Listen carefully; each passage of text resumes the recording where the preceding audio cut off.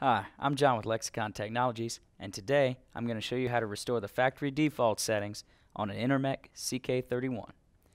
If you're experiencing problems with your device, particularly with the network connectivity, restoring the factory default settings can be a viable solution.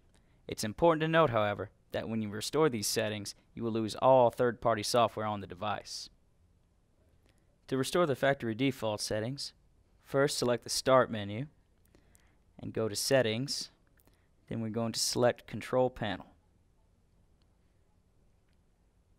Once the Control Panel appears, we're going to double tap Intermec Settings.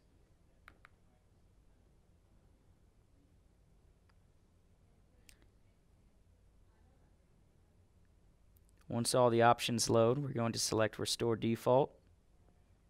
Restore Defaults again. Then we're going to select the Run App button. When the window appears, we're going to select OK and OK again.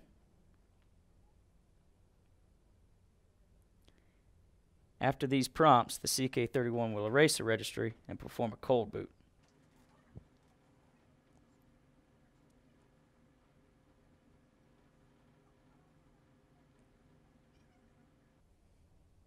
After rebooting, the device will then have the calibration screen appear to begin the setup. Exercising these simple steps will help you get your device back up and running quickly. To learn more about this and other devices, check out the videos or the links below. And feel free to reach out to us through live chat at lexicontech.com.